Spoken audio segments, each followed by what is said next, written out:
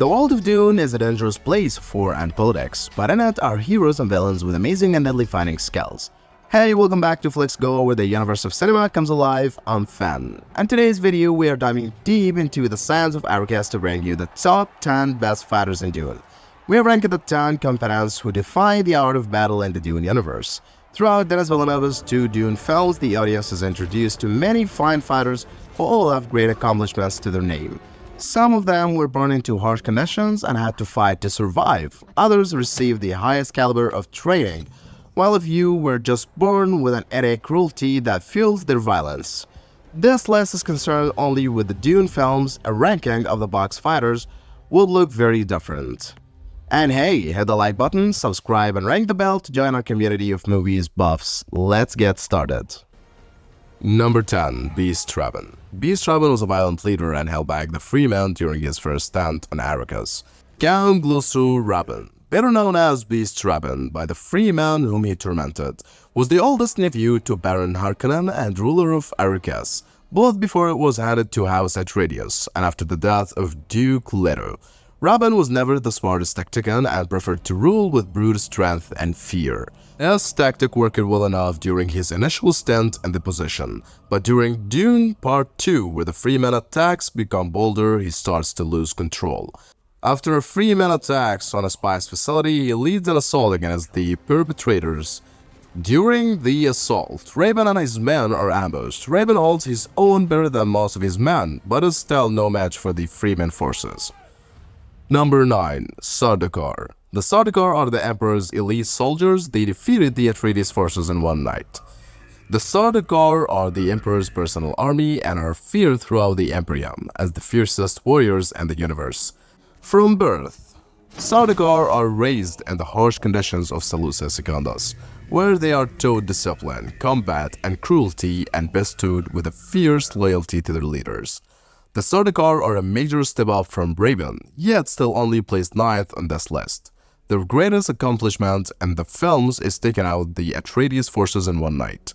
Because conditioning is such an important factor in the Dune universe, no normal soldier can stand against them. But the rest of the characters on this list are far more than that. Number 8. Gurney Halleck.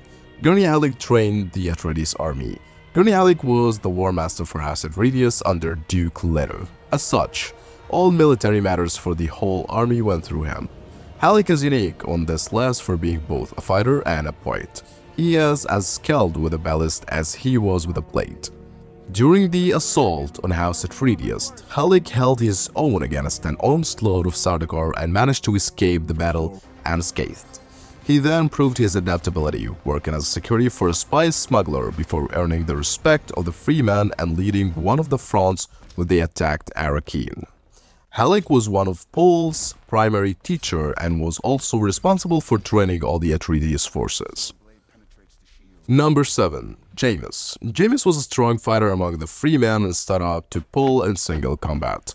In the same way that the Sardaukar were raised from birth in harsh conditions in order to become fearsome warriors, the Freemen endured a similar experience. Born on the inhospitable conditions of Arrakis, Jamis had to learn quickly how to fight in order to survive.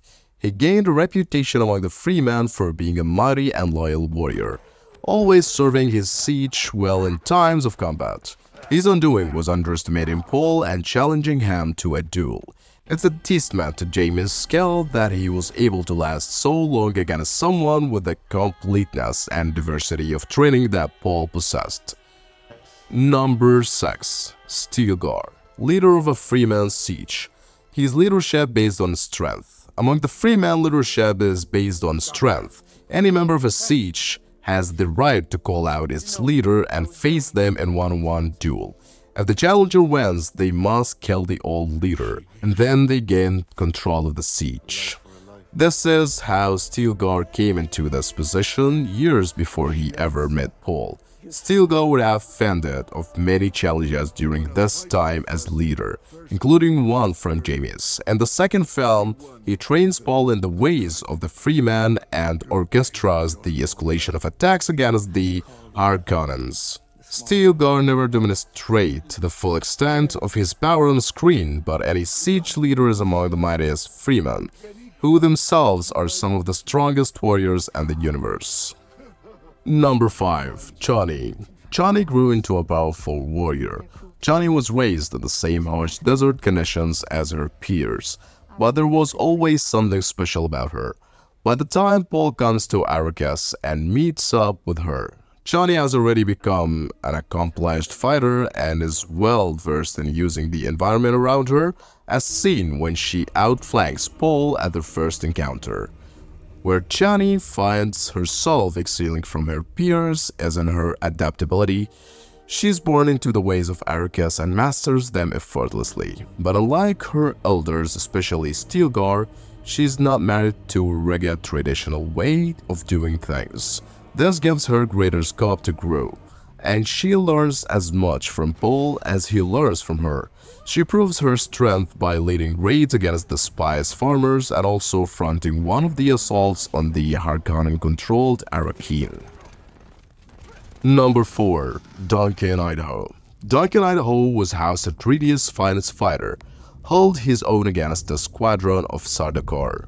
Duncan, Idaho was an Atreides swordmaster and the most charismatic and lethal fighter in all of their forces. He served as Paul's weapons master and Caladan and was entrusted with a secret mission when House Atreides first moved to Arrakis. Idaho survived on his own in the desert for weeks and proved himself worthy in combat against the Freeman to win the respect. Towards the end of the first film, he takes on a full squadron of Sardaukar. Even after being stabbed, he's able to fight through the pain and takes out many of them before finally falling himself.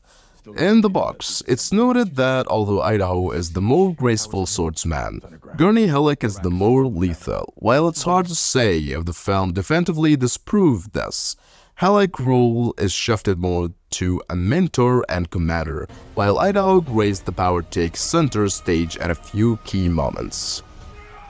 Number 3. Jessica. Jessica is a powerful Bene Gesserit.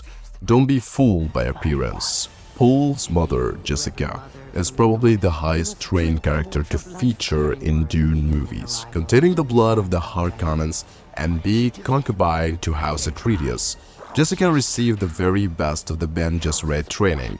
This gave her perfect discipline and complete conscious control over every muscle in her body. The Bene Gesserit hand-to-hand combat style used these enchantments to create a form faster and more potent than others in the universe. Jessica also had a heightened sense of her surroundings and was able to command others with the voice in the second film. Jessica devotes herself to mental rather than physical powers, but if she ever needed to use the full extent of her abilities, she would be almost unstoppable. Number 2. Paul Atreides. Paul Atreides learned from many places and defeated Feyd-Rautha in single combat. Perhaps unsurprisingly, Dune Star is also one of its most potent fighters.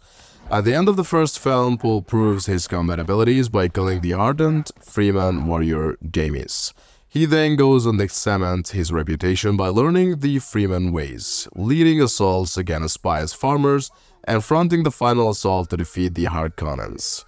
His greatest single fighting accomplishments is killing Feyd-Rautha in one-on-one duel at the end of Dune Part 2. Paul's skills as a fighter come from the complete roundedness of his training. He learned fighting from the best sword masters in Duncan, Idaho and Gurney Halleck.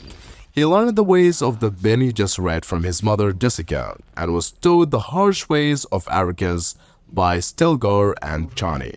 Combining all of these techniques is what makes Paul a complete and deadly fighter. Number 1. Feyd-Rautha. Feyd-Rautha was born a vicious killer and had the upper hand on Paul for most of the fight. A key theme of the Dune films is that the way a person is raised significantly impacts their abilities. Because Paul and Jessica were not born in the desert, there are constant questions about how will they can assimilate. To this end, in spite of all Paul's training, Feyd-Rautha is still the most capable fighter in Dune. This was further proven in this epic black and white fight sequence. The younger nephew of Baron Harkonnen, Feyd-Rautha, spends his whole life gleefully indulging in cruelty. Paul is shown in the first film to be a reluctant fighter, but Feyd-Rautha relishes it. Although Paul eventually wins the fight between the two of them, Feyd-Rautha spends most of it holding the upper hand, possibly only losing because he didn't deliver the final blow when he had the chance. Despite all of Paul's training, he was never born into violence, and in World of Dune, that's the hardest obstacle to overcome. And there you have it, the 10 best fighters in Dune Warriors, who not only shape the fate of Arrakis but also capture our imagination with their bravery and skills. What do you think? Did your favorite fighter make the list? Let us know in the comments below, and if you've got a different ranking in mind, comment below. If you enjoyed this journey through the Dunes, give us a thumbs up and don't forget to share this video with fellow Dune enthusiasts. For more content like this, exploring the depth of film and series, FlixGo is your destination. Subscribe and turn on notifications to never miss out on the action. Until next time, keep exploring the vast world cinema has to offer. Farewell, and may the spice be with you.